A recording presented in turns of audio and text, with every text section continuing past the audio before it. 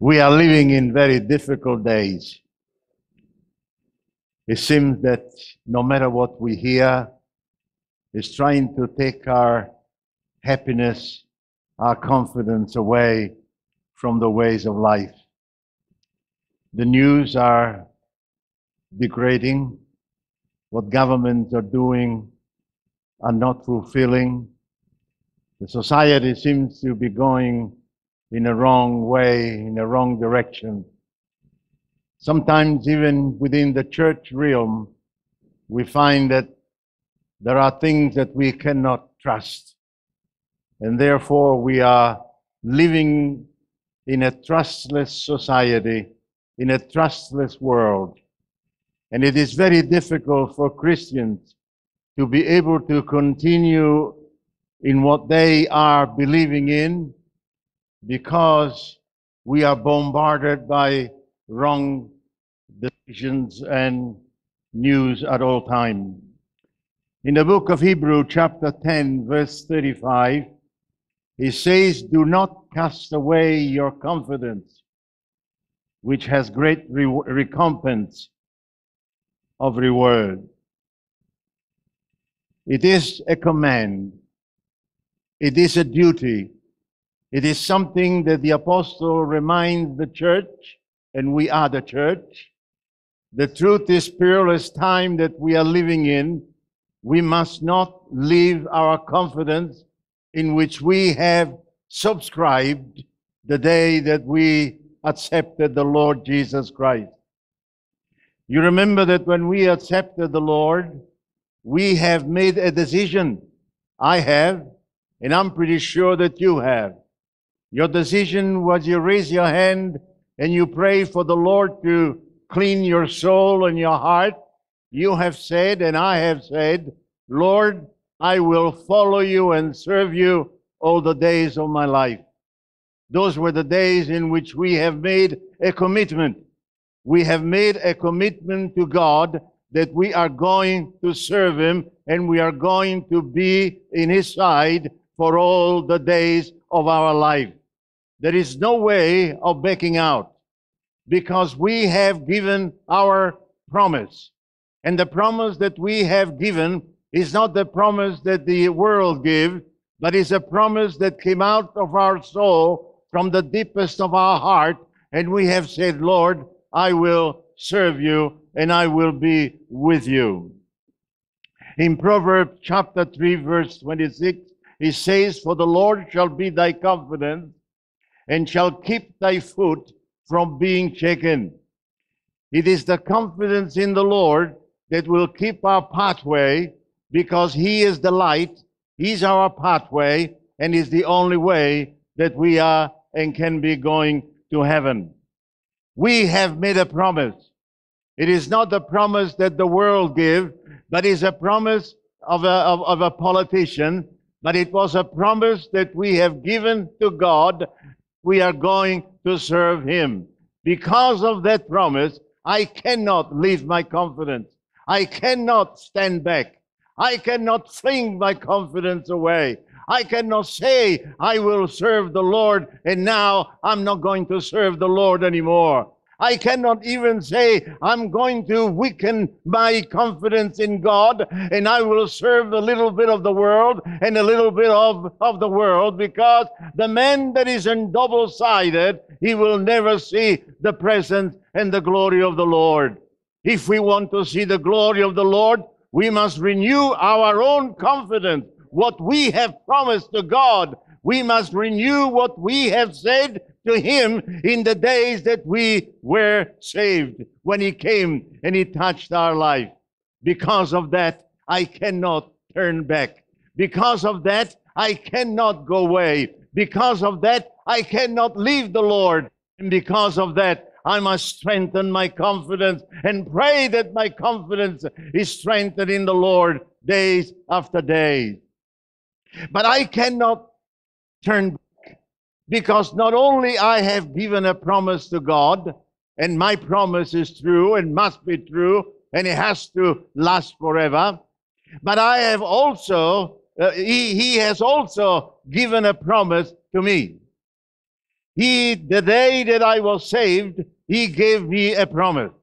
The first promise was that I will not, that he will answer my prayer wherever I ask him anything in his name. For whatever I ask, he will answer my prayer. That is a promise. And if that is a promise, it has to happen. If that is a promise, it must come to pass. Therefore, when we are praying, we pray with confidence that he will answer our prayer.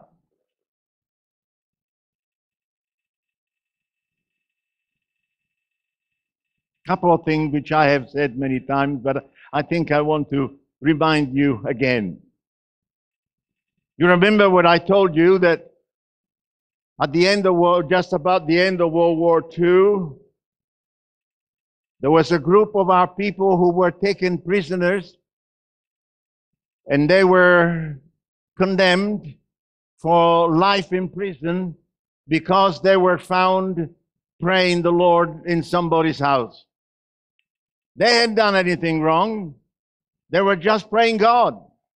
But that was the law. You could not be assembled together in any place, and therefore they were taken prisoners. They were prisoners for a time, and there was quite few of them who were resident, and therefore they were going to be condemned even harder, and some of them for a long period of time to come home. It was that night that a group of people got together, those who were left behind. They were not leaving those who were gone alone, but they came together in prayer. They began to ask God for doing something and to deliver our brothers and sisters who have been taken prisoners. It was about 11 o'clock at night when there was a noise in the street. And somehow, some way, nobody knew what was happening. So somebody opened up the windows and looked outside, and there was a group of people in cars and marching down saying, "We are free, we are free. Finally, fascism has been taken down." My friend, I don't know if it was a political maneuver, it was an answer to prayer. I like to think that it's an answer to prayer, because if at that time, at that moment, to happen, it has to be an answer to prayer. Why? Because Jesus has said, whenever you pray, I will answer your prayer. We pray with confidence. We must believe that he is going to answer our prayer, and therefore he will answer our prayer. Another thing happened within the family. It was one day when we had a phone call. My auntie was very sick. The doctor has said that there was no hope. The varicose vein had gone bad in her leg, and had gone into cankers, and they had to amputate her leg. It was made already a decision, and the appointment for surgery was for the following day. She knew that there were people that believe in God, and they had confidence in God, and therefore she called up, and a group of 3 or 4 people went to her home. I had to go with them because they wouldn't leave me home alone. I was too young. And so when we arrived there, they began to pray. And they prayed for about 20 minutes or half an hour. Don't remember what the time it was. Her husband was in the corner somewhere, and he was there crying his tears out because of his wife. My auntie was laying down, and her leg was this big. I could see it was this big, and it was ready to be cut. Suddenly the presence of the Lord came. Jesus said when he saved me that he will what? Answer my prayer. And he will answer our prayer. And so that night he answered our prayer. My auntie was made whole, completely healed. The surgery was not taking place anymore. Her husband, when he saw his wife the leg was very normal again, right in front of his eyes, he began to raise his hands up to the Lord and began to say, "Oh God, save me, for I want to serve you all the days of my life." What you have done for me today, I will never forget it. And he died, and he never forgot what God had done for him. When you pray with confidence, I will answer your prayer.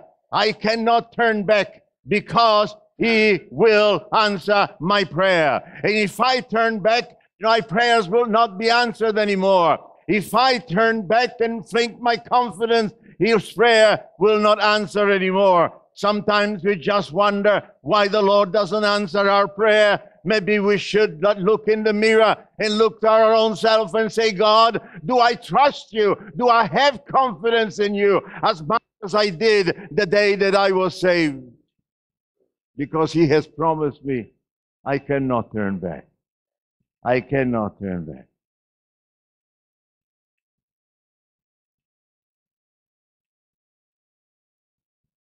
Many times in life we become bored. Have you ever been bored? I have. Sometimes when you say, I got nothing to do, I got nothing to go, no place to do, nothing to do, I just don't know what to do, I'm bored. Young generation keeps saying all the time that they're bored because they don't know what to do. But Jesus promised to give me activity. He promised me that I will never be bored again in my life because he has given me activity. And he says like this, and Jesus said unto them, Mark 1:17, come unto me, and I will make you what? Fishers of men. No more bored. There is no boredom anymore. I'm becoming a fisher of men. My brother is a fisher of fish, but he's also a fisher of men.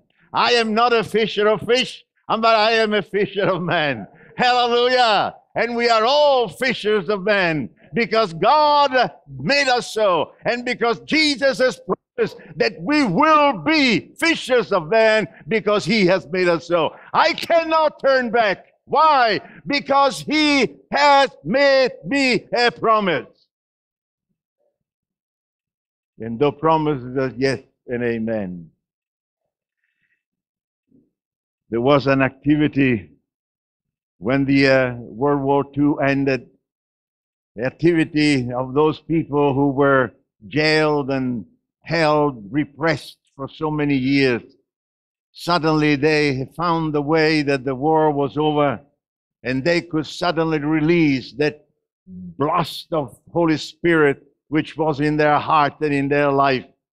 And they began to move into activity. The time of being repressed was over, and it's time to go for activity. The promise of Jesus was that he will leave his presence for us, and he will be a mediator for us. He has given us activity, and therefore at that time, they began to go out. I remember I was about that high. Was I ever that high?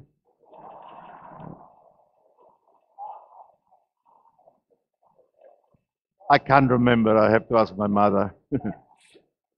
And I can't ask my mother because she's up there. So, oh well, we'll go with what we got, huh? We do our best with what we have. Yeah. Anyway, a group of people from the church, they will go into a square and they begin to sing and praise and play some music. People will come around from all over the place and suddenly the preaching of the gospel. People begin amazed of what they were hearing because they never heard it before.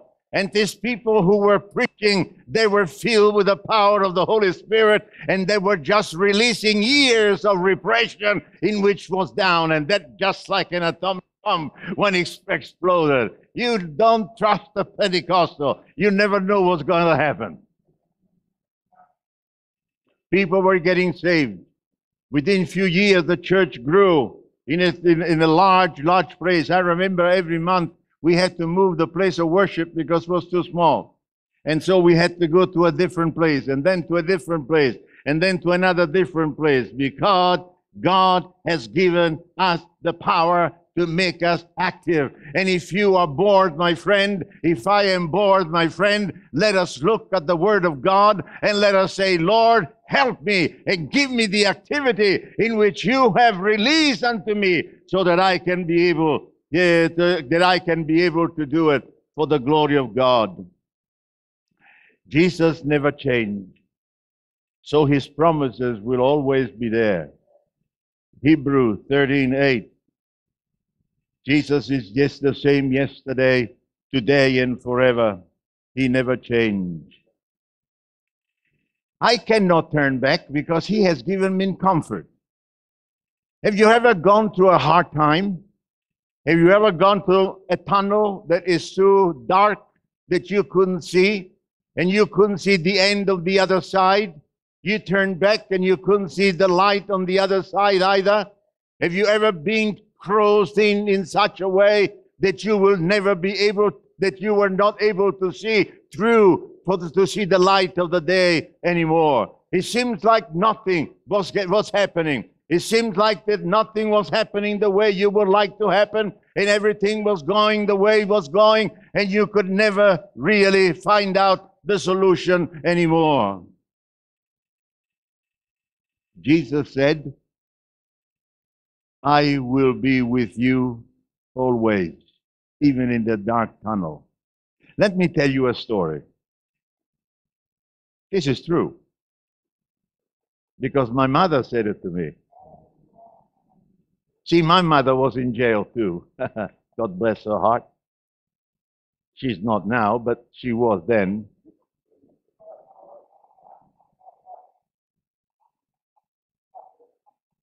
My mother was the last of the Assemblies of God persecuted person in Italy that died.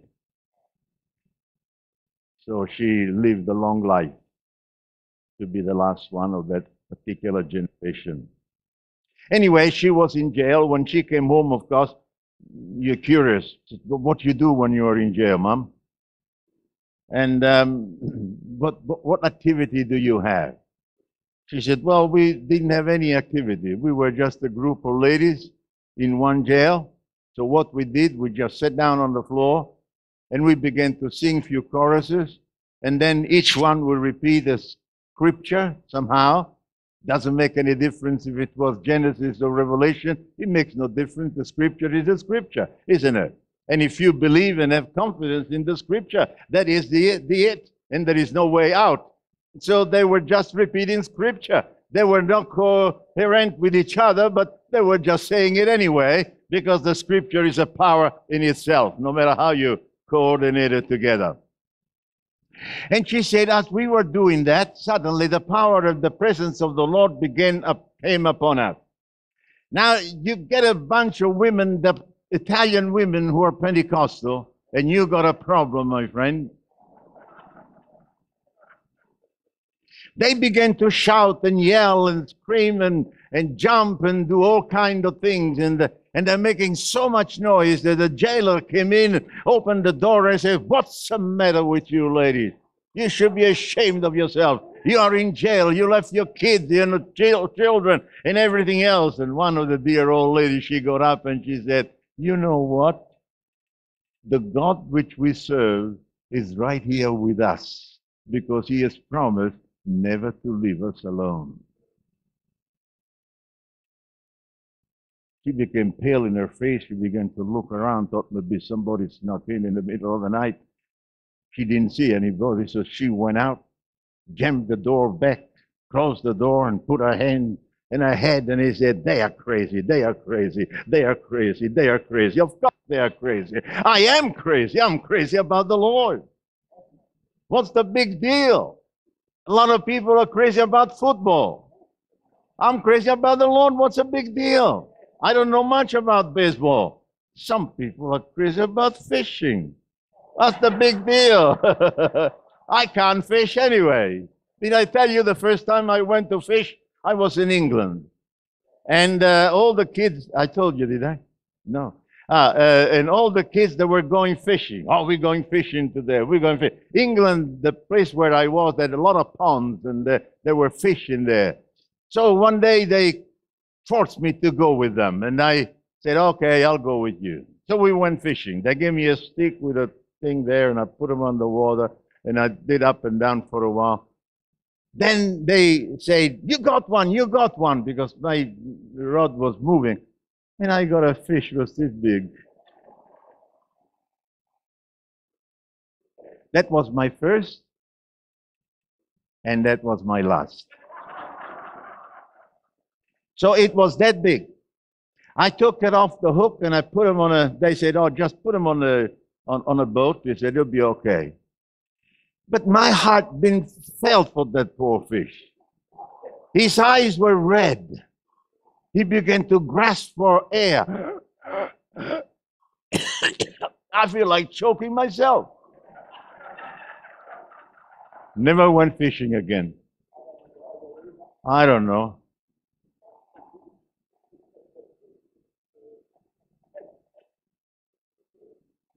Do you ever feel sometimes that you do know much?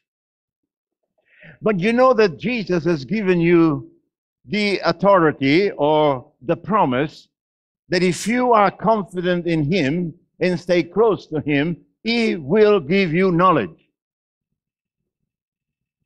John 14:26 says like this, but the Comforter, which is the Holy Ghost, whom the Father will send in my name, He shall teach you all things and bring all things to your remembrance whatsoever I have said unto you.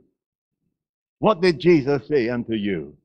Oh, well, I don't remember, it was so long ago. Let the Holy Spirit remind him to you. Because whatever he said at that time, he meant it. And whatever he meant it, he's going to make it happen. And whatever he's going to make it happen, it will help our life to live for the glory of God.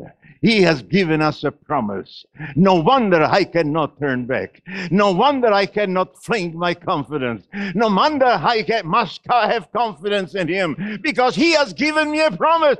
If I turn back, I'm going to lose all of those promises which He has given me. I'm not going to go much longer. But there is only one thing in which I must have to say. Today, I might have knowledge, answer to prayer. I might have all of those things in which He has promised me.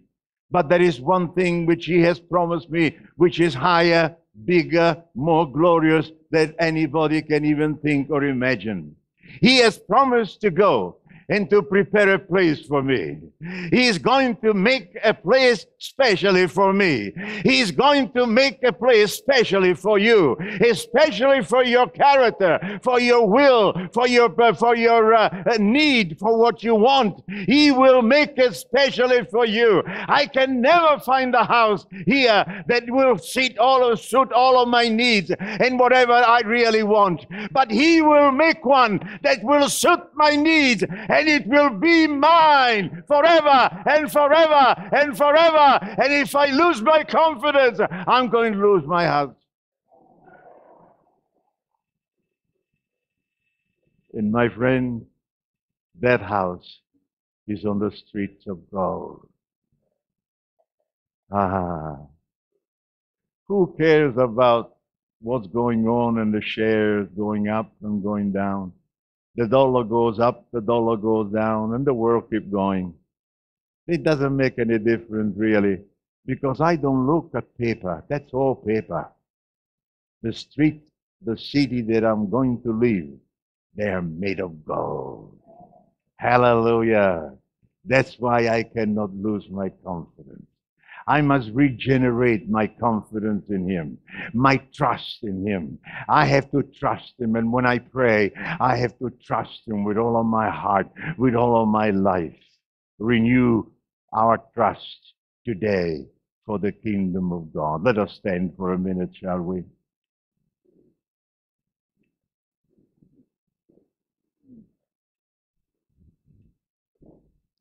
Maybe your confidence is not so strong today. Maybe you're going through a tunnel which is too hard to funnel through. Maybe something happened somewhere, sometimes, in which has disturbed your relationship with the Lord. Let us strengthen our confidence today. Let us renew our confidence today. Remember what you said to him. Say it again for the glory of God. I want to renew my confidence in him. Who else wants to renew their confidence in him? Let us raise our hand. Let us renew our confidence into the presence of the Lord for the glory of God. Lord, we want you to move in our midst. Lord, we want to see activity that will be glorifying your name and your glory. Lord, we want to see your presence in our heart and in our life. Renew our confidence in you, we pray, O Lord. Make us confident and trustful for what you can do, and believe with all of our heart that you can do it, and we will see it for your glory. We thank you, Lord Jesus, because we really, really, really love you, and with all of our heart. Forgive us if sometimes we come short, but Lord, you know our heart, we love you. We love you, Lord, because you have given us the promise, and we have promised to you.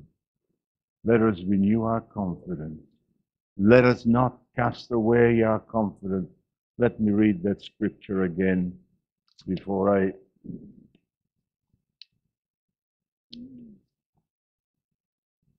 Cast not therefore your confidence, which has great recompense and reward. My reward is the city of heaven. My recompense are the streets of gold, and to live with the Lord forever and forevermore. Thank you very much. God bless you. Amen, amen, amen. Just stay there, Joe. Just stay there. Stay there. Amen. Joe, my mansion in heaven is going to have a big lake With a lot of at fish. the back with prawns and fish and... I'll come and see you. It will. I know you will. I know you will. Of course, I know you can cook prawns pretty well. Yeah, amen, amen. There may be something, well, obviously, that might have touched your heart this morning, as Joe's just shared those things. And I really believe in impartation. I believe that this man has served God faithfully for many, many years. And I know that he carries an amazing mantle, amazing anointing. He's spoken into my life many, many times. He's been a great friend. But I also know too that he's got the ability to help you through some things. And I was particularly thinking about that tunnel. When you're in the middle of that tunnel, you can't see in front of you, you can't see behind you. You don't know how to get through it. And there's not one person in this room that hasn't been in that tunnel, hasn't been in that place where the enemy tries to throw everything at you, to stop you. He wants you to turn back.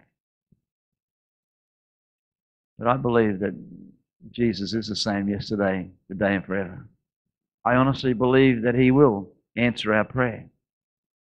I believe that there's no turning back. And this morning, if you're here and you'd like Joe to just come into agreement with you, touch your life. If you don't know Jesus as Lord and Savior of your life, there is a great reward. He is our reward, but there's even a greater reward, many rewards that God wants to make available to us.